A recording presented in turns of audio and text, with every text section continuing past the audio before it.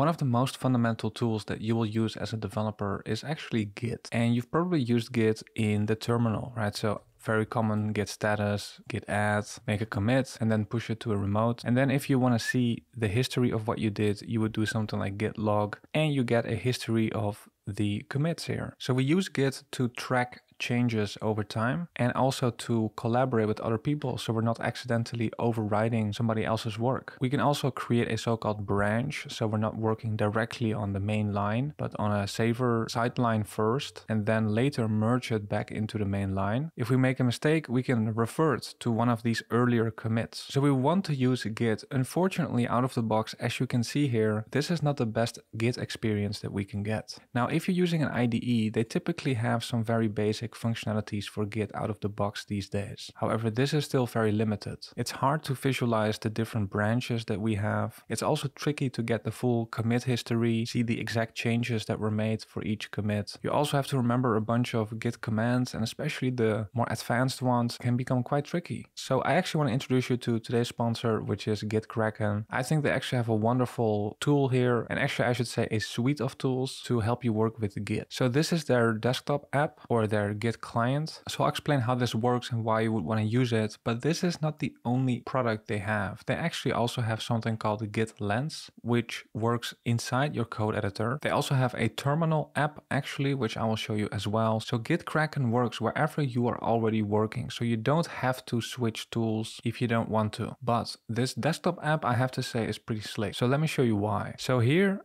I have opened a repo I'm working on. It's a simple to-do app, and it gives me a really nice visualization here of the commit history. So the most recent commit was this one. You can see there were some commits before that, some of them on other branches, right? So you can see that these branches, they're originating from the main line here, but we want to do some development on some other branch and then later merge it back in. So a Git history is essentially just a sequence of commits, and I can see what happened in each commit. So you can see this entire horizontal bar is one commit, and when I click on there, I can see what happened.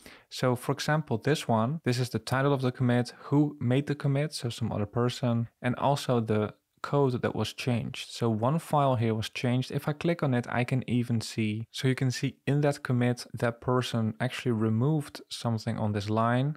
So this was changed there. I can also view it a bit differently like this. I can also see the names of these different branches. So you can see these are actually branches. I'm currently checked out on the main branch, and I can see, because of these icons here, I can see this laptop sign basically means I have this branch locally, but here I have my GitHub account icon, so it's also on the GitHub repo. So this is actually the GitHub repo. Now, if there are changes to this repo, we also need to be updated here locally, right? So we can pull, but in this case, you can see we already are up to date here locally. I can also push to that remote repo, and actually I can also create a branch here. But before we do that, we need a reason to create a branch, right? Typically to work on some new feature or to fix a bug. We don't want to do it directly on the main line. We want to do it on the side, essentially on a branch, and then if everything goes all right, we want to merge it back into the main.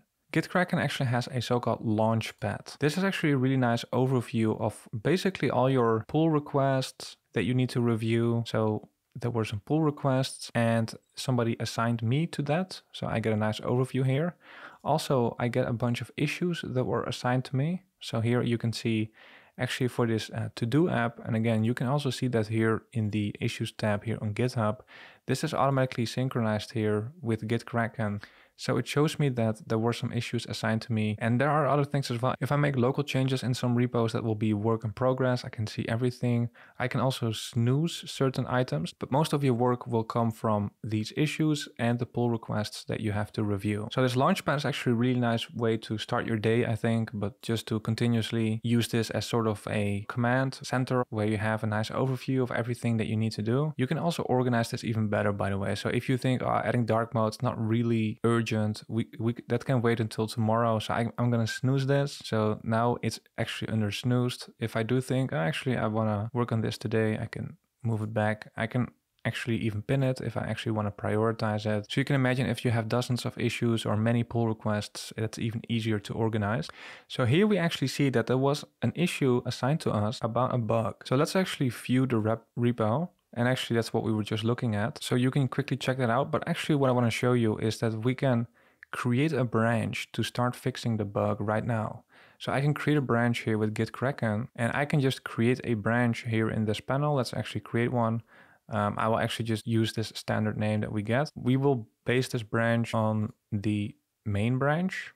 Okay, so let's create that one. All right, so it will actually create a branch and then also immediately check out to that branch. So now actually when I hover, you can see that we have this new branch that is also pointing to this commit. So I'm currently on this bug fixing branch that was created for me. If I open up the project in my IDE, you can see it also automatically switches to that branch. If I do want to switch branches, maybe I actually want to go to this center app branch, I can double click and it automatically checks it out for me. So now I'm on this center app branch. If I look at my code editor, it also has automatically switched there, right? So it's actually just the same repo, of course. You don't have to worry about your project sort of becoming out of sync with what you're doing here. It's just one repo essentially. So if I now check out to this bug fixing branch, it will also be updated here again. So now I can go in here. And so, yeah, so it's about an adding to do doesn't work anymore. So let's actually see what we can do here. So here we are adding a to do, and I'm using GitLens here. By the way, we'll talk more about that in a second, but it has this inline blame feature. So you can see that here where we have an important line of code that has to do with adding a to do. Yeah, there seems to be something missing because we're just reusing the existing to dos. We're forgetting about the new to do. So we do need to add to do here. So if you want to know who made that mistake, who to blame, you can see we can use GitLens for that. It has a really slick inline blame feature. So you can see it was some other user that made a commit and it has all of this information. They actually, for some reason, removed the to do. So we only have the existing to do. So we can fix that. And I will save here. Cool, so now I made some changes. So now automatically here in GitKraken, it will show that as a work in progress. So here you can see I haven't committed yet, right? So now I can view the changes I made, right? So fixing the bug, I can stage these changes, adding to do, and I will commit here. Cool, so now I made a commit. So you can see we have a new commit here, but it's still on a different branch. Now this has been created locally for us. So we haven't pushed this to the remote yet. So let's actually push this. It will ask me which remote or branch it should be pushed to. So we will leave the default here. We actually want to merge it into main. So what I can do is I can click and drag this onto other branches, actually really slick. In this case, we want to drop it on this main branch. Let's actually drop it there. And you can see it will actually give me all the possible options. Imagine you had to do this yourself with Git commands in a terminal, unless you're really, really sophisticated with Git to have such a good idea of what all the possible options are. But so we could merge it here locally, but we can also create a pull request actually. Let's actually create a pull request now to merge it into main.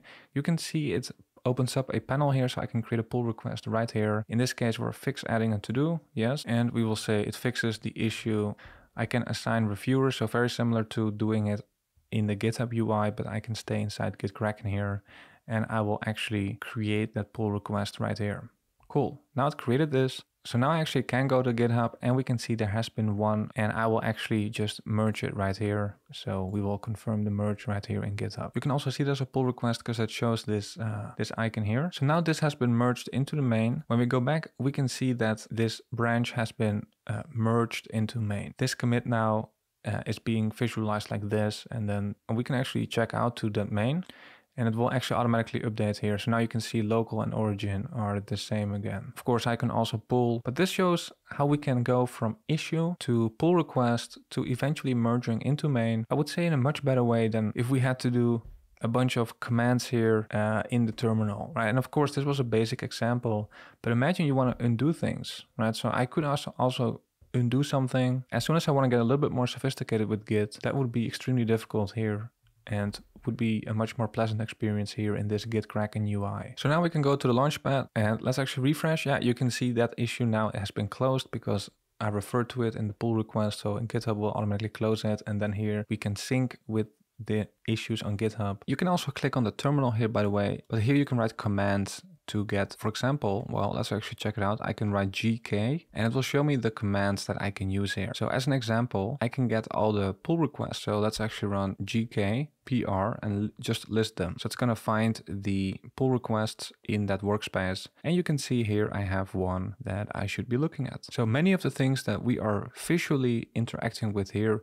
you can also do it with commands in the terminal in case you prefer that. So now we can work on the next thing we want to work on. Maybe review a pull request. Right, so here we have a to-do app. That's the repo we're working on. We can review a pull request if we want. We can actually do it right here. And actually they just changed the README. So they removed a bunch of things and they just added this is a to-do app. Suggest some changes as well. But what I want to show you here as well is that I also have a pull request here from a different repo. And if we go to issues here, actually, you can see I have another issue assigned to me from another repo as well. So this is because here in GitKraken, I have a so-called workspace. So basically when you open up GitKraken and you don't have anything open, you will see a welcome screen like this. And you can open up one particular repo, but it's pretty common that you work on multiple repos. And so you're going to be assigned a bunch of different issues, pull requests from different repos. And so it's really nice that we can set up one workspace and group together a lot of those repos into that one workspace. So I can create a workspace here, and then here I'm connecting with GitHub, but you can see you have these other options as well. Maybe you're hosting your repo somewhere else as well. And then you can pick the repos that you want to add as part of that workspace, right? That's all I did here. So then here in Launchpad, you get all of that data, all of that information, all of your work essentially in one centralized view. So I can actually also open up that repo. If I view that repo, you can see this is a different one. Of course, this one has just been created. So that's really nice. Now let's say we want to continue with this one. So now we have a feature request. Somebody wants us to add dark mode to the app. So let's create a branch for that. We will create a branch for that right here. All right, I will just leave it like that and we will paste that on main again. Cool, so now we are automatically checked out to that new branch as well. And so now to actually edit the code, it's possible to do it in GitKraken here as well. I could actually go to the files and edit the files if I want. If you just want to make some small changes, I think that's very doable. But typically we do want to stay inside our IDE for serious coding. So to open up Visual Studio Code, I can actually use the command palette here as well. I can also hold Command P. And here I have a bunch of different commands that I can use. So actually really nice to have a quick way to do a bunch of things.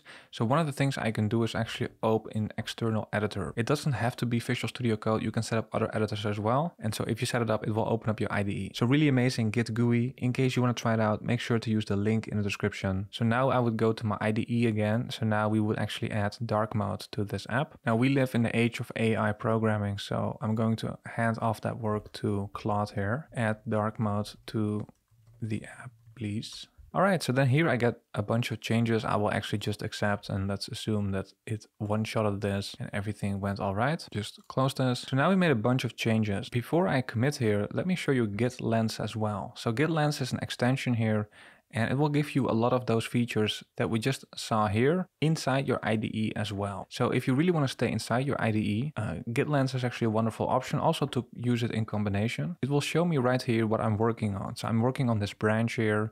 I made some changes that I can commit if I want, and it will actually help me generate a commit message. It will also show me that I'm working on that issue, that feature request. I can publish that branch to the remote from here as well. Let's actually do that. So I can actually confirm it, sure. And it will actually ask me to do a pull request as well, but right now we don't need that yet. Let's actually try committing the changes first. So it will actually use AI if we want. We don't have to do that if we don't want, but I can commit with GitLens here. And actually, if I want, I can also change the model that they use. But here I get a nice commit message here from GitLens. Will automatically switch to this source control tab here in Visual Studio Code. This is like the default Git feature that you get out of the box. So we will still use that. I do want to stage the changes and then we will commit. All right, so then I can sync the changes. And now when I go back here to GitLens, you can see this is all up to date. I can actually create a pull request from here if I want to merge it into main. So if I click on that, I will go to this exact PR request page. Let's actually quickly do that. And I will merge this. Let's confirm the merge. All right, so I confirmed the merge on GitHub. Now, if I want, I can fetch this. And now it's all up to date here as well. So now everything is up to date.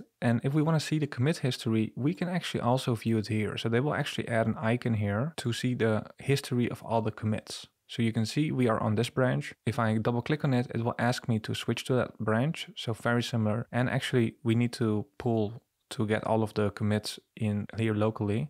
All right, so now you can see we are up to date here. All right, so we get that same beautiful commit graph inside the IDE as well. Can do many of the same things, right? Create a branch. And actually we can go to the Launchpad here as well. So it will actually show you that here. So here we can see there are some PRs that we need to take a look at, but it will show you that here in the sidebar as well. So you can see there are 2 pull requests here in my Launchpad here. And actually it will show you what you were working on before as well. So you get some history here. We can also start work on issues that are assigned to us, create a branch for those. Here we can see the pull requests that we need to review. So if I click here, it will actually open up GitHub and I could review that if I want. So we get this inline blame feature as well with GitLens, detailed information on, well, every line essentially, which commit it was part of. And we can even go here to file annotations to get even more detailed information. So actually, yeah, so here you can see these 3 were actually added. And actually I can go back in time to the previous revision actually. So you can see in the previous commit, these 3 lines were added. There was nothing else before that. And actually, if I want, I can keep going and see what the changes before that were, etc. GitLens actually gives me an inspect feature here as well. So if I click on this line, it will show you the commit of which it was part of. So you can see if I start going to this flex style, you can see that was part of a different commit. It will show you the files that were changed in that commit. So we can see some diffs here. I can also ask AI to explain the changes. Very useful for onboarding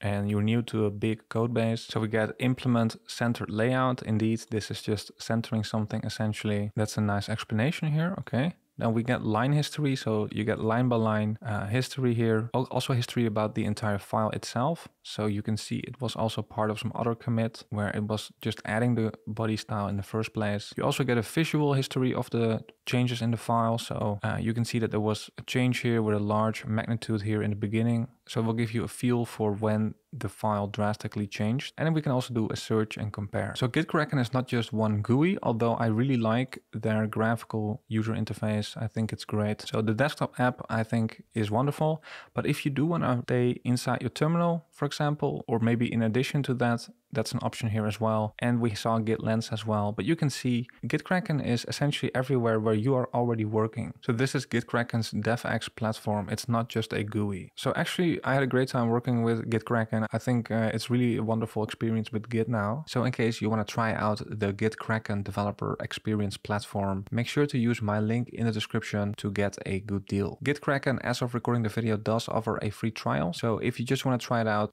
you can find the link in the description for sponsoring the video. And I hope that you liked it. Hopefully you can see value in it as well. Thanks for watching and I hope to see you in the next one. Bye.